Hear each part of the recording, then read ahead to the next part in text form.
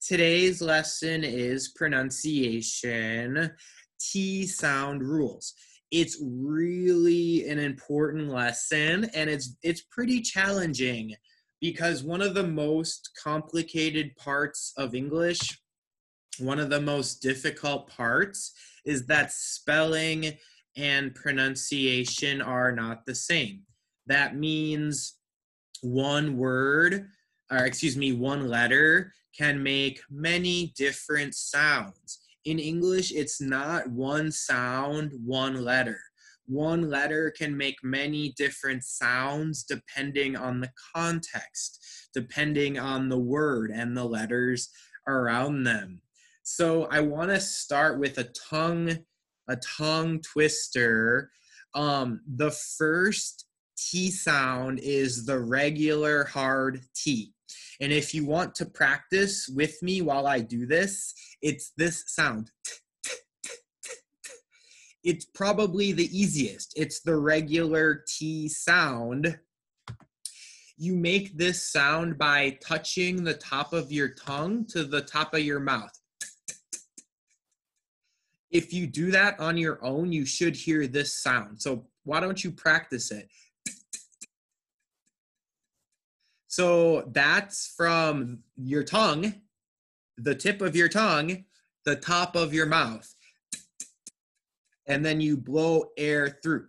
If you want me to listen to you do it, just let me know. I can listen to you right now.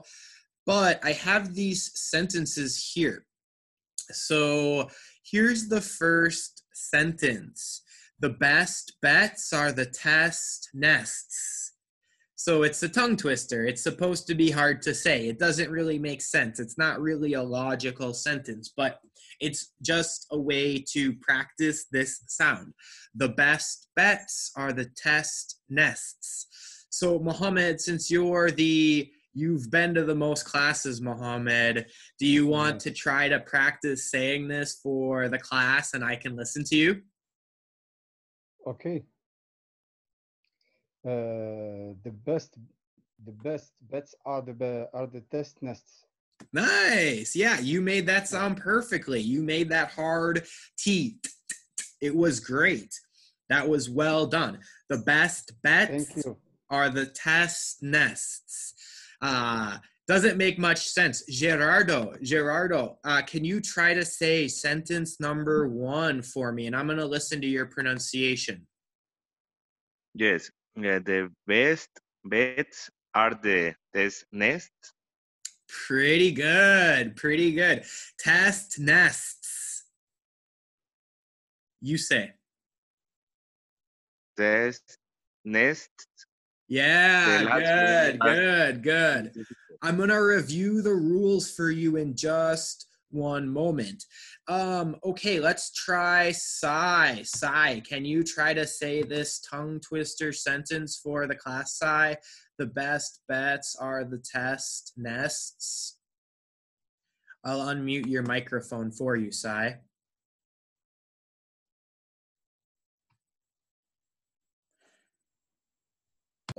Number two, this is the D sound. This is a different sound. I know it is the same letter, but it is not the same sound. It is a D sound. Duh. So why don't you practice saying that on your own? Duh. Like a D sound, not T. Duh. All right, number 2. A little water in the bottle. A little water in the bottle. If you listen, this is a D sound. Mohammed, you're up first, Mohammed. Let's hear you try to say it. Okay. A little water in the bottle. Good. And why don't you, let me spell it like this, okay? Why don't you imagine saying it like this? A little water in the bottle. A little water in the bottle. Nice. Gerardo, why don't you give it a shot, Gerardo? Okay. a little water in the bottom. Good. Very, very good. I liked how you did that. And Louisen, can you try one? Can you try sentence number 2 right here? Can you try this for us, please? Louisen? Okay. A little water in the bottle. Nice. Excellent. I didn't hear the normal mistake. The mistake I hear is when people say little water in the bottle. It is not pronounced like that. I know that there are T's in the word, but what you must remember is that spelling does not always mean the same pronunciation, right? I will explain the rules in a second. So very good. A little water in the bottle. So remember, silent T. I know that the words have a T in them, but after N, they are silent most of the time. So international internet. Okay, Mohammed, go for it. International internet. Ah, very good. Try to say it like this. International internet. I know it looks funny, but try to say it like there's no T. Okay. International internet. Perfect. Nice. Very good, Mohammed. Very good. But for today, we'll just practice 3 of them. So let's go back to the material here and let's practice it, right? So we have the words in the box, and we're going to take the words from the box here, and we're going to write them in the correct place according to the sound that each one makes. So this is pretty cool, right? We have T equals T, T equals D, or T is silent. So Mohammed, I'm going to call on you first. This first word here, I want you to say the word, please, and then tell me where I should put this word. Best. The first T as T. Correct. Absolutely correct. Best. It makes a strong T sound. Y, S-T. These 2 letters together, best. Good. Very good. Okay, Louisen. Or we'll go to Gerardo. We'll keep the order that we had. Gerardo, second word right here. Can you say the word and then tell me where it goes? It's the same. Bets. Exactly. Bets. It's the same sound, the hard T sound. Excellent, Gerardo. Louisen, this is the next word, Louisen. And why don't you tell me where I put it? Okay, I think it's TST, water. Yeah, where? Water. Yeah, and where should I write it? And TST. Here? Yes. Oh, water. Oh, sorry, TST. Yeah, very good. Yeah, water. Yeah, very good, Louisen. Thank you. Okay, Thank you. Sai, you're up. Here's your next word right here. Yeah, TSD, leader. Yeah, excellent. TSD little. Awesome. Tanu, you're up, Tanu.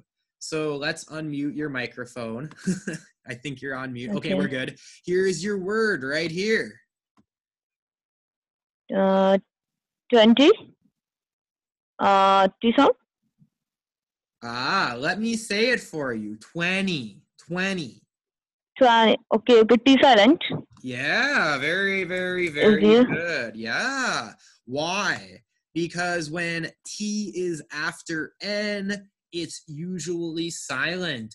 And Americans, British, Australian people, we don't say 20, we say 20. 20.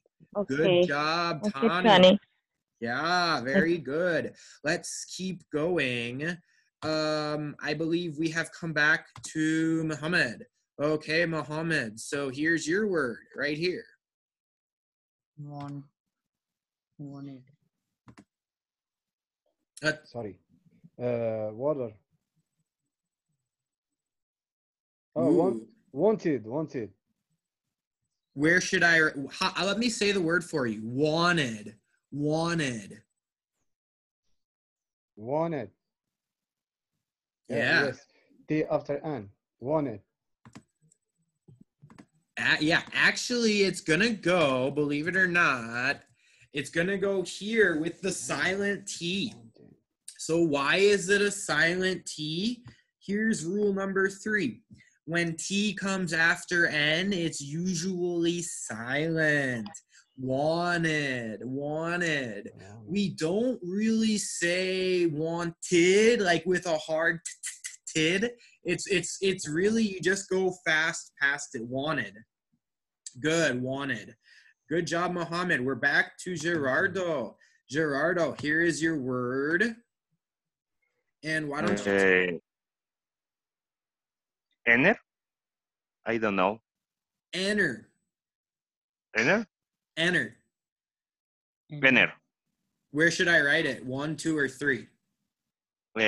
T is silent. Yeah, it is. Why is the T silent here in the pronunciation? Because it's after N. Rule 3. T after N, the T is usually silent. So enter. Really, if you listen closely, I'm not saying enter. I'm saying enter. Enter. It's fast. That's just the pronunciation. Okay, I think it's time for Sai.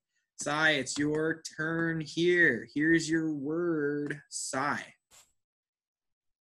Ability. Let me listen closely. Ability. Ability. Ability. Ability. Ability.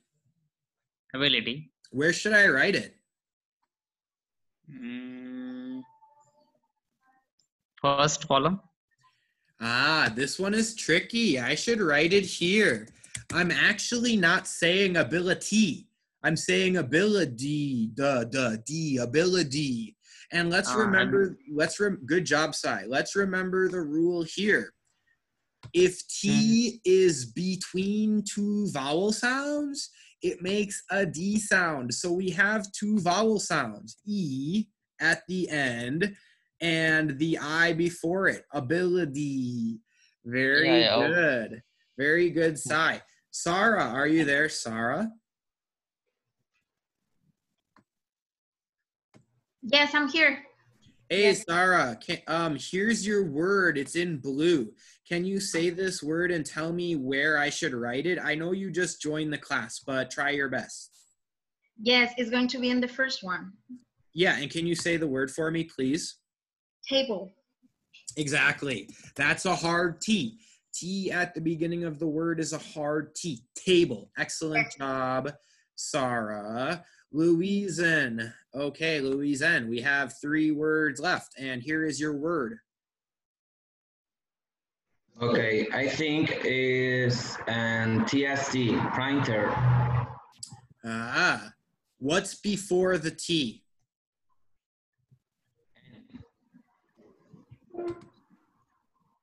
Oh, and T silent. Yeah, Printer. good, Louisa. Yeah, you're doing a good job.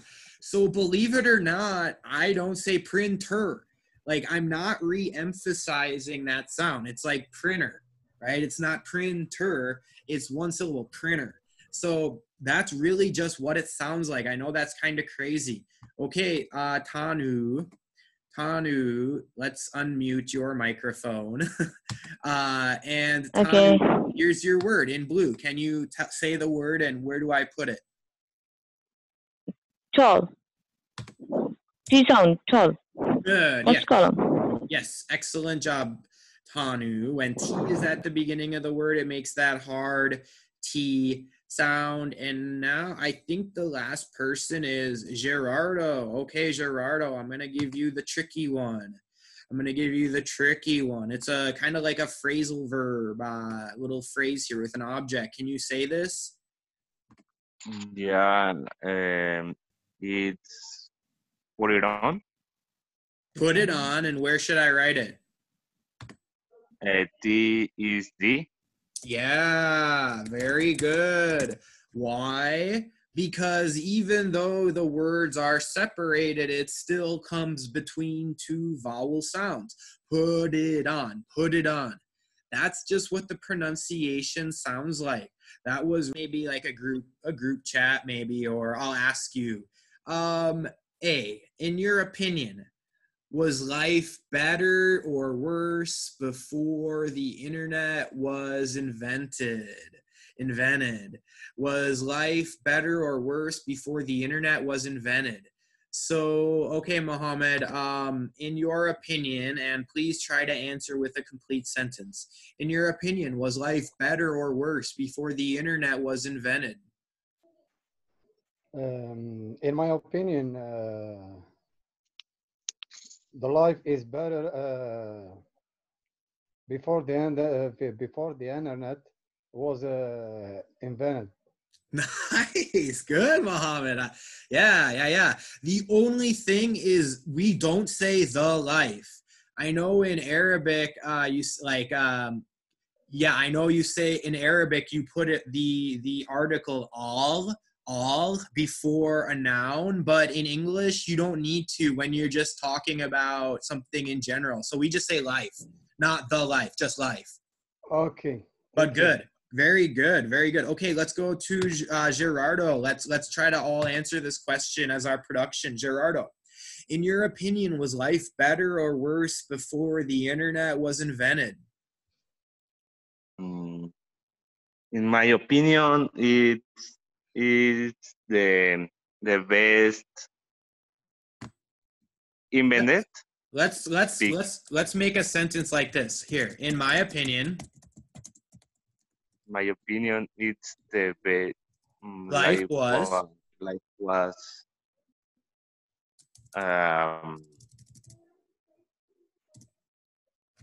What do you think? Better or worse? Better.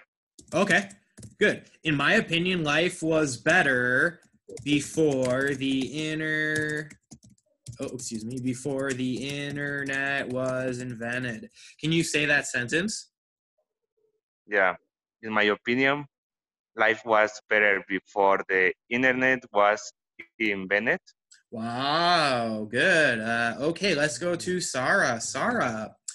Sarah, in your opinion, was life better or worse before the internet was invented? In my opinion, life was better before the internet was invented. Why? Because we can be able to communicate with other people around the world. We can in a fast way. For me, that's okay. better. Yeah, good. One thing is not we can be able to, or like we were able to, or we are able to. So don't forget, it's just the verb to be plus able to. Okay. Good, though. Good. Let's go to Sai. Okay, Sai. In your opinion, was life better or worse before the internet was invented? In my opinion, life was better. Better. Keep going. Finish the sentence. Better because nowadays people didn't speak with each other. Talk about this like 2 minutes. I have a new service. It's not free, but this is something that you might be interested in. I'm still going to do the free classes 2 times per week, so don't worry, but I'm debuting something new called Legos. Legos is language evaluation and goal orientation session. So this is a way to build your future. What it is basically, it's a consultation and advising session to help English students reach their personal goals. First thing, your language ability is evaluated by taking my level test. I have created a special test. It's 80 questions, grammar, vocabulary. It's writing, and it's a speaking interview with me. And that's your level test. Second, you receive detailed results and feedback. I go over your results. How many are correct? How many are incorrect? Which questions you got right and wrong, and what parts of grammar you should study. So did you get the first conditional? Did you get the gerunds and infinitives right or wrong? Did you get your adjectives right or wrong? So did you know your phrasal verbs? Do you know your academic words? Do you know your slang words? So that's the results you get. Then I'll tell you your level of English. And then next, you talk to me about what your goals are in learning English. What is your goal? Do you want to have a conversation? Do you want to go to college? Do you need to get an equivalency for your degree, for example, if you want to live in the United States or a different English-speaking country? Whatever your goal is in English, you tell me, and then I will create a step-by-step plan for you. So for example, if you need to get a score of 90 on the TOEFL test to go to a master's degree program in the United States, when I see your test, I will know your level of English. I will tell you how to study, and I can create a plan for you to get you the score you need. So whatever your situation is, I can help you. And my test takes about 2 hours. It's a 2-hour test. Then I need about an hour to review the results and to talk to you about your goals and to create your step-by-step plan to achieve your goals in English. So if you want to do it, it's $50. I'm going to raise the price soon. If you sign up for 4 hours of private lessons, private conversation lessons, or private English lessons with me one-on-one, I will do this for free for you. So I'll include it for free if you do private one-on-one particular lessons with me. But this is just an extra little thing that I'm doing. So if you want to be involved, just let me know and just contact me and we can do the test. It's a really good way to get evaluated. It's a really good way to know what you know. Sometimes people say, oh, your level is intermediate, but intermediate doesn't tell you all that much. I can tell you exactly what your strengths and weaknesses are. Oh, you need to know this grammar. You don't know this grammar. You don't know this vocabulary. And so I can give you a really good evaluation of your abilities.